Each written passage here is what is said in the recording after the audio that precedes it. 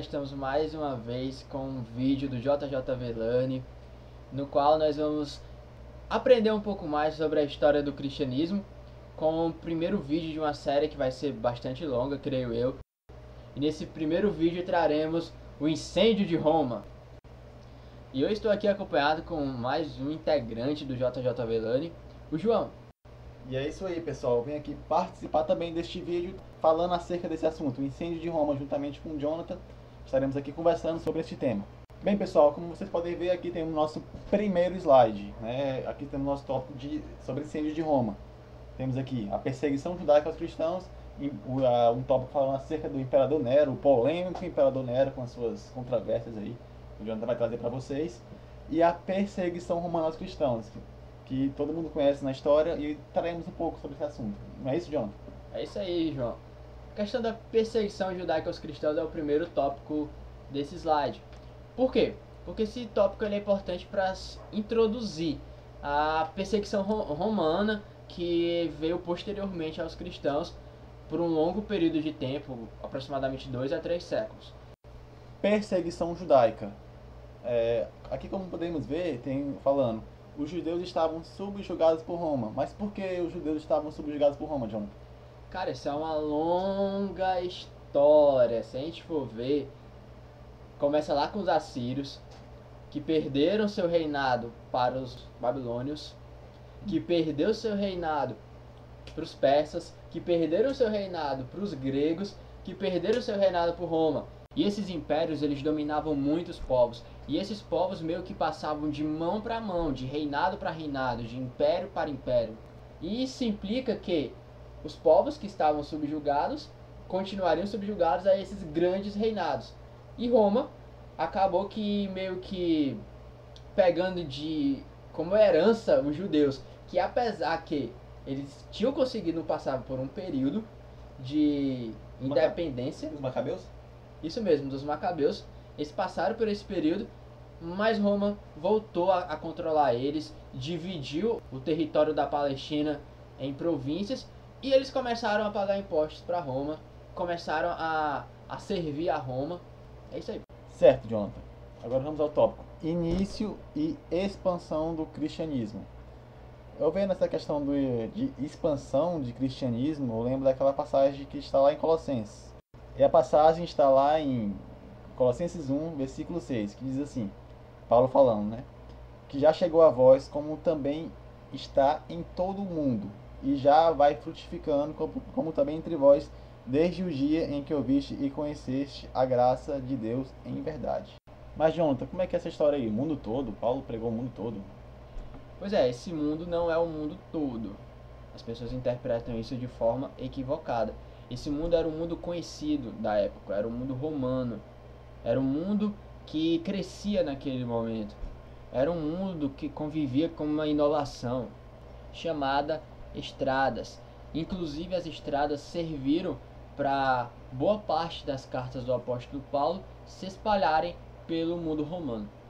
E é interessante sobre essa questão da expansão do cristianismo, da facilidade da expansão do cristianismo, que Paulo falou lá em Gálatas 4:4, que fala o seguinte: mas vindo a plenitude dos tempos, Deus enviou seu Filho, nascido de mulher, nascido sob a lei. Ele fala na plenitude dos tempos. É interessante porque foi um momento bom, um momento que tinha essas estradas, o que facilitou a propagação do evangelho. Talvez em momento anterior não seria tão fácil. Sim, com certeza, Deus ele controla a história e as estradas foi providência de Deus para a propagação do evangelho naquele momento. Então, conflito do judaísmo com o cristianismo.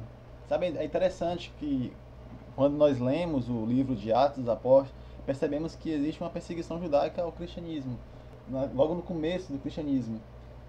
Jonathan, por que existe essa perseguição, uma vez que o cristianismo saiu do judaísmo? O motivo é doutrinário. Os cristãos acreditam que Jesus é o Messias e os judeus não acreditam que Jesus é o Messias. Esse foi o motivo que levou os judeus a perseguirem os cristãos no início da era cristã. Politeísmo romano. Bom, como nós sabemos, né, o Império Romano tinha muitos deuses e tal, mas uma coisa interessante, os judeus conviviam bem com os romanos. o mesmo não aconteceu com os cristãos, né? Uma vez que quando veio Nero, teve aquela perseguição, até vamos falar de Nero daqui a pouco, mas por quê? O que aconteceu, Jonathan? A questão foi bem simples. Os cristãos, eles confrontaram o politeísmo romano. Os judeus não. Os judeus, eles viviam sob o domínio romano, subjugados, e eles respeitavam a autoridade romana e a religiosidade romana. Ou seja, eles não confrontavam o politeísmo, apesar de não concordar, apesar de crer que o Deus de Israel é o único Deus. Já os cristãos não aceitavam o politeísmo romano e eles promulgavam que Cristo é o Senhor. Bom, agora iremos falar de Nero, né? A figura importante acerca do incêndio, uma vez que tem-se como acusação que ele colocou um incêndio e culpou os cristãos. Vamos falar um pouco desse imperador. Fala aí, Jonathan, o que é que você tem a falar sobre ele? Pois é, ele governou do ano 54 depois de Cristo até o ano 68 depois de Cristo. Foram 14 anos desastrosos de reinado. E esse tópico interessante, o segundo tópico, entre ator e monstro. Ele acreditava que ele era um artista. Alguns desenham Nero como se fosse um artista frustrado que acreditava que a vida dele era um grande teatro, era uma grande peça de teatro. Mas na verdade ele era um grande monstro. Ele matou familiares, ele matou súditos, dentre outras coisas, ele provavelmente colocou fogo em Roma. Esse é o terceiro tópico, incêndio no ano de 64 depois de Cristo. Nero provavelmente estava desconfortável com o comportamento de algumas pessoas em Roma, e essas pessoas eram os cristãos. Esses cristãos que não frequentavam mais os bacanais romanos, não sentiam mais prazer em assistir espetáculos de horror, onde muitas pessoas morriam, o qual era o lazer dos romanos, e eles não se prostravam diante dos deuses romanos, eles não aceitavam mais o politeísmo romano. É interessante, Jonathan, porque não era só ele que estava com esse pensamento. Tanto que quando ele acusou os cristãos, né, dizendo que eles foram incêndio, o povo apoiou ele, porque o povo também não gostava deles. Esse comportamento era estranho para os romanos, porque os romanos, a cultura greco-romana de forma geral, era uma cultura depravada. Jonathan, e esses camaradas aí chamados Tácito, Suetônio e Cássio Dio, o que tem a falar sobre eles? Esses rapazes, eles são os autores das obras mais antigas que se tem sobre a vida de Nero. E nessas obras antigas se tem a lenda que Nero tocava harpa tranquilamente, friamente, enquanto a cidade de Roma ardia em fogo. Mas existem alguns debates sobre a questão de Nero estar ou não em Roma enquanto acontecia o incêndio. Alguns historiadores afirmam que Nero estava quando o incêndio iniciou, já outros negam isso. Jonathan, aqui, construção dos palácios dourados. É interessante que ele se aproveitou do incêndio, né, aquele espaço, e construiu esses palácios dourados. Por isso que acusam ele, né? Isso realmente é um dos argumentos contra Nero, porque ele aproveitou os 14 quarteirões que pegaram fogo e faziam parte da periferia de Roma. Nesse slide vocês podem ver a figura do incêndio, uma arte que mostra o incêndio. Segundo fontes falam, foram cerca de 7 dias pegando fogo e acarretando em muitas mortes. E agora vocês podem ver nesse slide que acabou depois do incêndio de Roma tendo muitas perseguições aos cristãos. Por quê? Porque Nero, para se defender das acusações, nas quais as pessoas começaram a o acusar dele ser o culpado desse incêndio, que morreu muitas pessoas, desse incêndio que durou uma semana, ele pegou o útil com o agradável, entre aspas. Ele não gostava dos cristãos, ele tinha uma acusação contra ele, então ele uniu isso para se defender e acusar aqueles que ele detestava, que no caso eram os cristãos. O que foi que ele fez?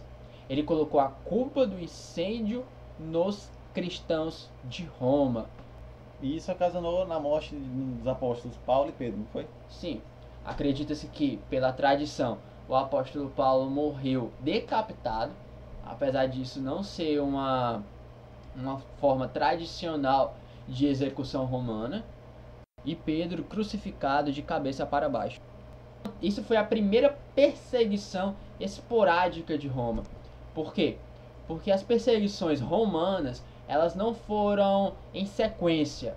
Sempre acontecia de um imperador, por algum motivo, não gostar dos cristãos, e esporadicamente, pontualmente, por um determinado tempo, eles perseguiam os cristãos.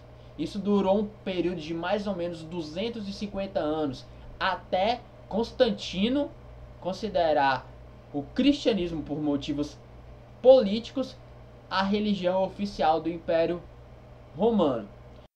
Essas perseguições eram cruéis, onde cristãos foram mortos, crucificados, queimados e devorados. Bem, vocês podem ver agora a figura que representa todas essas perseguições que os cristãos sofreram. Pois é, gente, valeu, obrigado pela paciência de ter nos ouvido até o final e até a próxima. É isso aí, pessoal. Esse foi o nosso primeiro podcast acerca da história do cristianismo. Em breve estaremos trazendo novos vídeos com novos assuntos. E é isso, pessoal. Tchau!